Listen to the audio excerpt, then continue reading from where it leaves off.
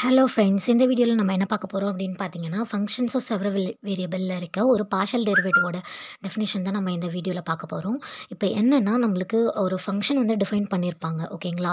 So இந்த function வந்து ஏன்றது ஓப்பன் செட்டு அண்ட் இந்த ஃபங்க்ஷன் வந்து ஆர்என்லேருந்து ஆருக்கு போகுது, ஓகேவா? ஸோ அந்த மாதிரி ஒரு ஃபங்க்ஷன் வந்து டிஃபைன் பண்ணுறாங்க. ஸோ எக்ஸ் வந்து ஆர்என்ல எப்படி இருக்கும் ஆனா வெக்டாராக இருக்கும், என் டியூபிள் வெக்டாராக இருக்கும். ஸோ அதுதான் வந்து இங்கே வந்து எக்ஸ்பிளைன் பண்ணியிருக்காங்க. அண்ட் ஜே வந்து 1 to n வரைக்கும் இருக்கும்.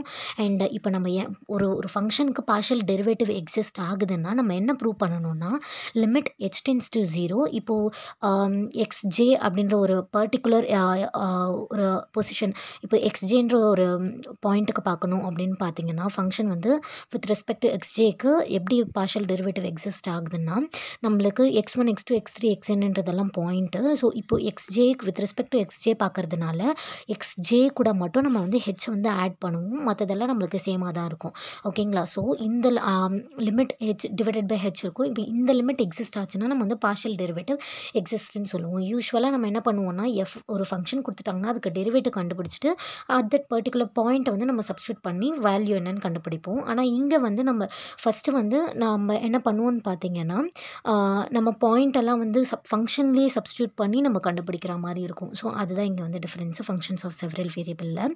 அண்ட் இதுக்கு என்ன மீனிங் பார்த்தீங்கன்னா, இப்போ இந்த பார்ஷியல் டெரிவேட்டிவ் எக்ஸிஸ்ட்னா, இப்போ ஒரு ஃபங்க்ஷன் வந்து ஆர்என்லேருந்து இப்போ வந்து ஆர்என்ல ஒரு ஃபங்க்ஷன் இருக்குது. அது வந்து நம்மளுக்கு ஆரில் வந்து ஆர்என் டு ஆர்ன்றதுனால இதோட அவுட்புட் எங்கே இருக்குன்னு பார்த்தீங்கன்னா Rn+1 இருக்கும்.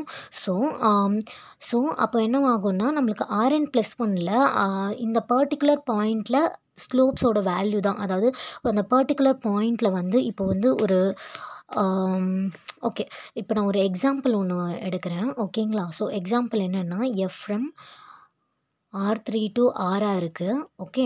அண்ட் நான் ஃபங்க்ஷன் வந்து எப்படி டிஃபைன் பண்ணுறேன்னா, R3ல ஸோ x, y, zன்னு இருக்கும். x + y the whole square + zன்னு consider பண்ணுறேன். அட் த பாயிண்ட் என்னன்னு பார்த்தீங்கன்னா 1, 2, 0. ஸோ இந்த பாயிண்டில் என்ன பார்ஷியல் டெரிவேட்டிவ் எக்ஸிஸ்ட் ஆகுதா என்னன்றதை தான் நான் இப்போ சால்வ் பண்ண போகிறேன். So ∂f by ∂x. So first point வந்து ∂xல. So at that point 1, 2, 0. So first வந்து என்ன பண்ணணும், நம்ம வந்து இது டெஃபினிஷனில் சப்ஸ்டியூட் பண்ணணும். Limit h tends to 0 f of எக்ஸில் வித் ரெஸ்பெக்ட் டு எக்ஸில். So x + h, y, z minus f of x, y, z divided by hன்னு வரும். So f of limit h tends to 0 f of x + h என்னது ஃபங்க்ஷனில் பண்ணால் என்ன வரும் நம்மளுக்கு, x + h + y the whole power z plus whole square plus z minus x + y the whole square plus zன்னு வரும் divided by ஹெச்ன்னு வரும். At the point என்னது 1, 2, 0. So அந்த பாயிண்ட்டை நான் ஃபஸ்ட் இப்போ சப்ஸ்டியூட் பண்ணுறேன். பாயிண்ட் சப்ஸ்டியூட் பண்ணால் 1 + h + 2 the whole square plus 0 minus of 1 + 2 the whole square plus 0ன்னு வரும் டிவைடட் பை ஹெச்ன்னு வரும்.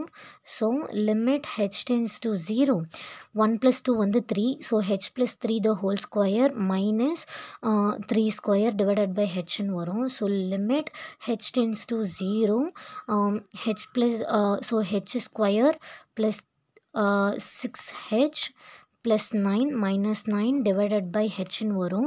இதுவும் கேன்சல் ஆகிடும். And limit h tends to 0 ஹெச்சை காமனாக எடுத்தால் h + 6 டிவைடட் பை ஹெச்ன்னு வரும். இது கேன்சல் ஆகிடுச்சு. அண்ட் லிமிட் அப்ளை பண்ணால் நம்மளுக்கு என்ன ஆகும், இது டென்ஸ் டு 0 ஆகிடும். அப்போது 6ன்னு வரும். அப்போது ∂f by ∂x வந்து 6.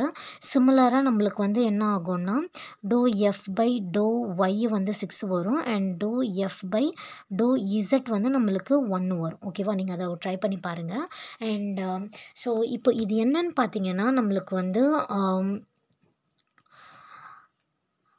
இப்போ வந்து ஒரு ஃபங்க்ஷன் வந்து R2லேருந்து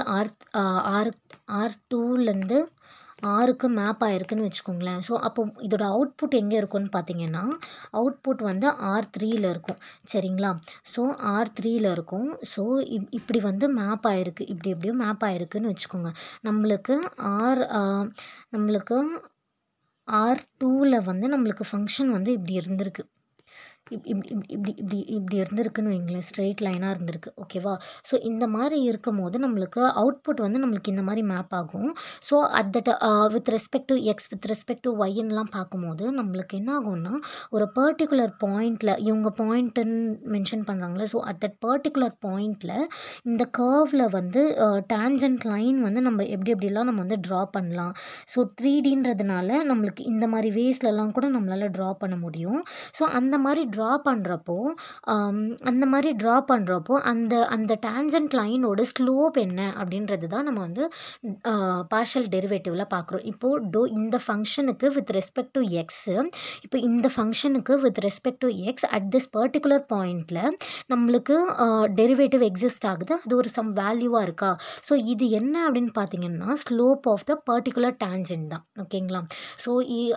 ஸோ இதனால தான் நம்ம வந்து பார்ஷியல் டெரிவேட்டிவ்ஸ்லாம் யூஸ் பண்ணுறோம்.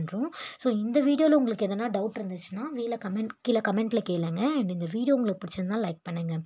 And have a great day.